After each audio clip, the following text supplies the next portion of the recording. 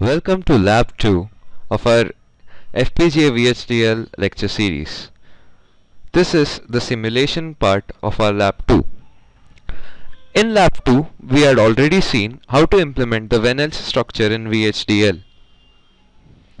So, the Vhnels structure looks something like this.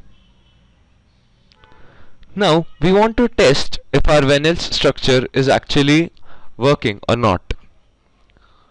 We had already synthesized the code with a green tick, which means hardware was created out of it. Now let us go ahead and make a test bench for the same.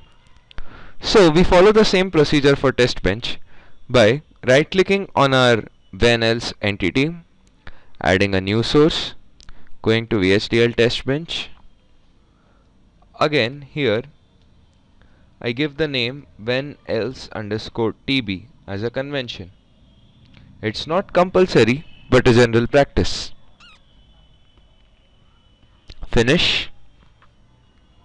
Now Xilinx is creating the test bench for us. Here in the test bench we have a lot of comments as usual. We have a lot of code written by Xilinx for us. But again, in this code we are not using any clock. So we must remove all the clock. Line number 66.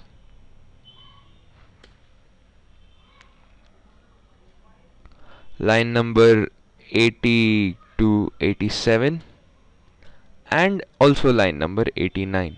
All of these must be gone. Now we add our stimulus here. Stimulus means the input we give. In our code we had A, B, C, 3 inputs, and assign A and assign B were 2 control signals. Z was the only output which we observe. So before moving on to the test bench, we must select the simulation radio button from the top left. Then go to test bench. Now initialize the values of A, B and C. To do that, we say capital A is 1. Here I am choosing random values. You can choose your own values, whichever you wish, but must be digital logic values. I randomly chose ABC as 1, 0, 1. Now let us say assign A. Check for the spellings. We'll say assign A is 0 initially, assign B is 1 initially. Again, these are random values. We'll put a wait for 10 nanoseconds maybe. Then we'll swap these values to see what effect does it have on our output.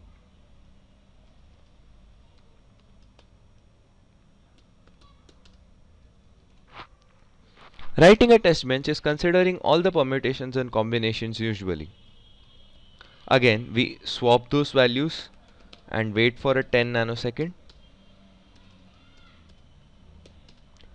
The nanosecond ns must turn blue. Again, let us assign both these values as 0. And see what happens. Now we are done with all the permutations and combinations. Now we go ahead and save this and click on check syntax and simulate behavioral. The green tick signifies syntax check is okay.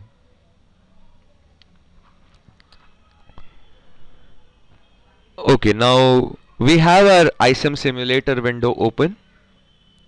We zoom out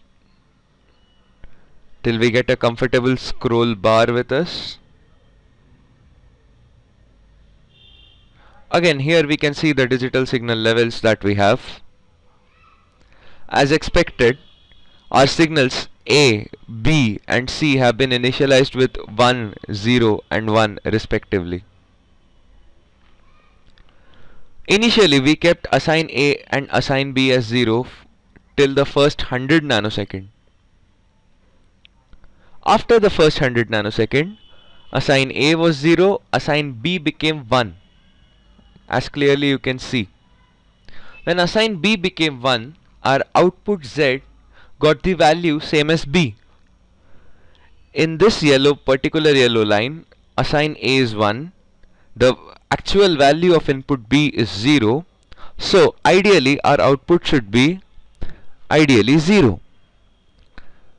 Now let us see after 20 nanoseconds. Here again, so here we can see that value of assign A is 1 and assign B is 0. So the value of A, which is 1, is reflected in our output. Exactly the same. Now the interesting part is when assign A and assign B both are 0. When both are 0, then the value of C is assigned to our output Z. Here the value of C is 1 and output is also 1. So we can safely assume that our code is working, our Vhdl hardware which is implemented is working fine. The simulation tells us that our code worked. So here we finish Lab 2 simulation part.